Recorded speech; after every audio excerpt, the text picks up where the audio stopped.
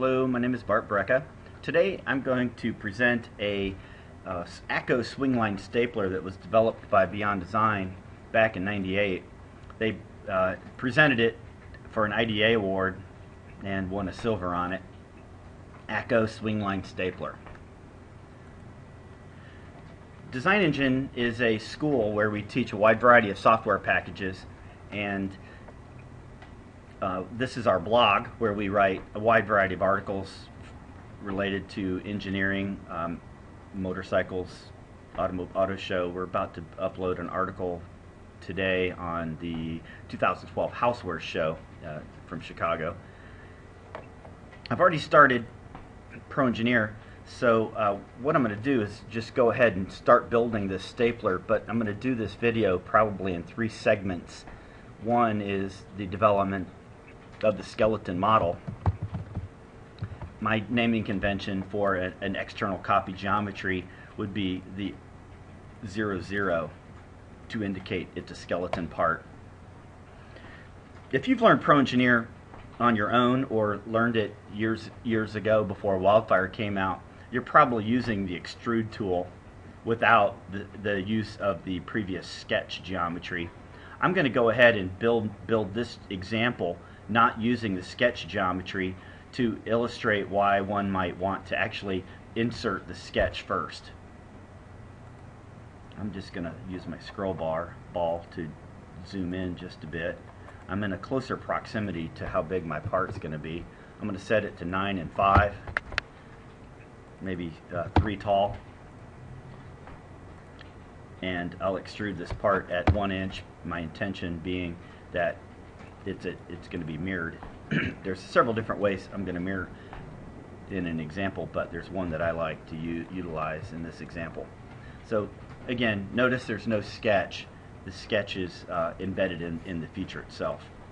My next feature is going to be a sketch at the bottom of the geometry that's going to sort of dictate the size, the outer boundary of the geometry. And also notice how my part, I really want to show my geometry sideways like this, but by default it went vertical. First thing I'm going to do is come over here and switch my sketch setup and pick, instead of left or right, I'll pick top or bottom and reorient the model just to take a little better use of my rectangular screen shape. My first effort now might be to draw 1 concave, 1 convex, and then 1 concave geometry. I don't like these bars that point to each other. There's a config setting that one might want to look for to turn those off. I'm aligning the end points now, breaking a little bit of the ANSI standard modeling methodology.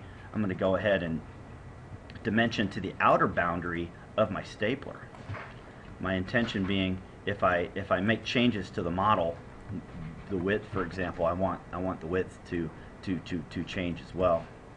I'm going to go ahead and dimension this geometry to here, and I like to get rid of these radius values, but you don't actually have to for your example. And just take a mental screenshot of how I dimensioned this. It's all dimensioned to the top of the part and not to the bottom, not to the center plane like ANSI standard might have you do. I like to think that we can, if we know the rules well enough, we can break them. I'm going to use the variable section sweep tool here to traject a surface, not a solid, but a surface sketch. Okay, I know my part's upside down. I like to go ahead and sketch something, rotate it then in 3D to see what I've done, and you can see that I've done correctly. I'm going to go ahead and change the way I want to dimension it. I'm going to dimension the angle, and I'm going to dimension to the height. That way, if my intention being to make modifications to the height of this geometry, I want my variable section sweep to not fail. Okay, so you can see I've basically extruded or swept a surface across there. If you look closely, you can see that the surface doesn't come all the way to the end. I'm going to use an extend to get that to extend completely.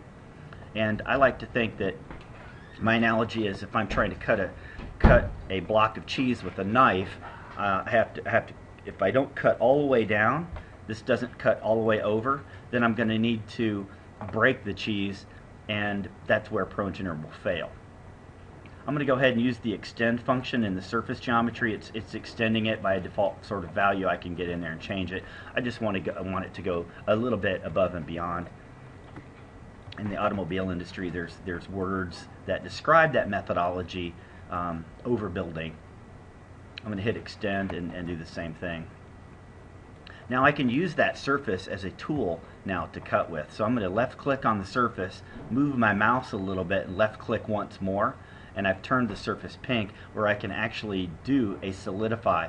Now there's three different types of solidifies. I can do a solid solidify and a cut solidify. This one is the patch version of the both. I'm going to go ahead and turn it to a cut solidify, and then I want to change my arrow. If you click on the arrow, chances are you could choose a different surface. I like to pick up here so I don't grab the wrong thing by accident. Now I've created the stapler, the side of my stapler. Now what I'm going to do is I'm going to do the front. Now I'm going to go ahead and place an arc on the geometry, and if you'll notice, I've got my arc, center of my arc below the line. My indication here is that the product's going to be pulled from the bottom, and I want to maintain a sort of plastic part design methodology, although this is die cast. I'll call it a plastic part methodology. In our plastic part design workshops, whether you use Pro Engineer or SolidWorks, we teach a lot of things that will help you from making mistakes. And we're using the software to help us from making those mistakes. And in this case, my workflow here is to set a dimensional schema for the pull direction of the geometry. I also like to get rid of the radiuses. You don't have to, but it makes better sense for when we go and start making changes. I don't have to think in radiuses. I can think in terms of X, Y, and Z. Also notice I didn't, at the bottom, I didn't create a sketch, a construction geometry. I'm going to go ahead and left click on that geometry and go to right hold down and pick construction. There we go. Now I need to use a variable section sweep function here to sketch the shape. I'm just going to blindly hit the sketch tool.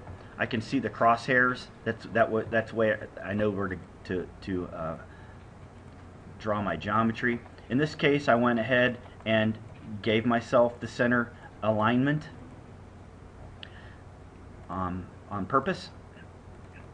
I'm going to go ahead and dimension this geometry so that I've got it ready to complete.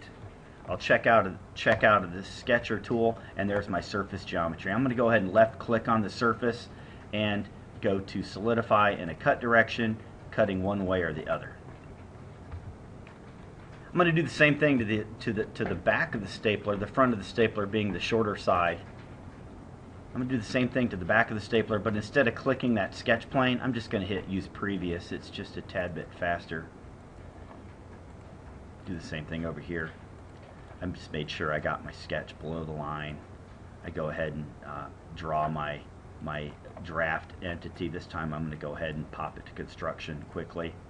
I'm going to go ahead and align it to the edge of the geometry.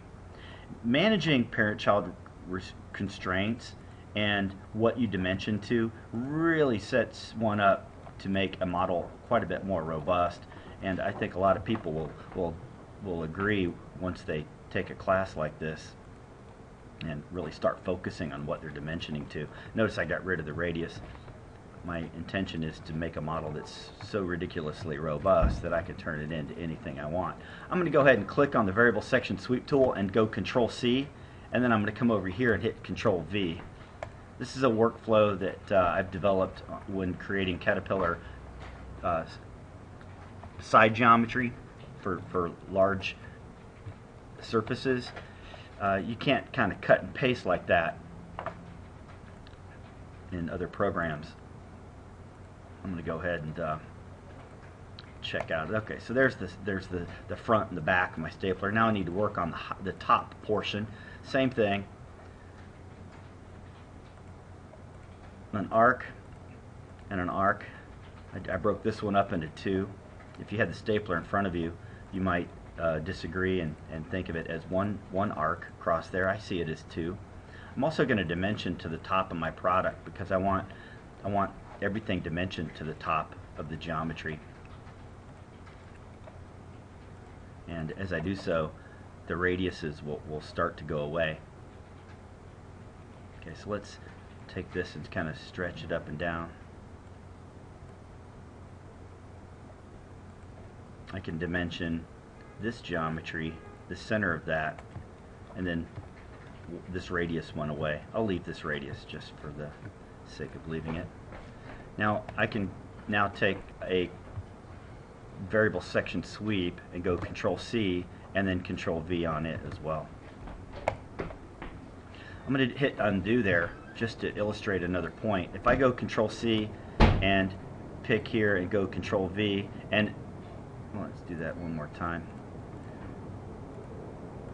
Control C, I picked the wrong geometry to copy, and Control C and Control V. If it's upside, if you click on the arrow, it'll change the concavity of the sketch. Just wanted to point that out in case you were doing it and you noticed it was the wrong side. Now I'm going to hit solidify in a cut direction here. See, I was grabbing the wrong thing. That's why you kind of want to get up here and it's easier just to grab it. Notice I leave everything set to smart. It's much faster, and if you just force yourself to deal with this geometry, you're going to learn how to build selection sets much faster. Now I've created kind of the first portion of my stapler.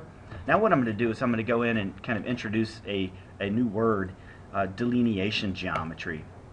What I'm going to do is I'm going to sketch geometry that's going to segregate the upper portion of my part to the lower portion. And in the stapler itself, it looks a little bit like this, and it can be a little unwieldy to stretch this geometry around, but I'm going to try to dimension it so it's a little easier. Now here's where I would like to dimension to the upper portion of my stapler.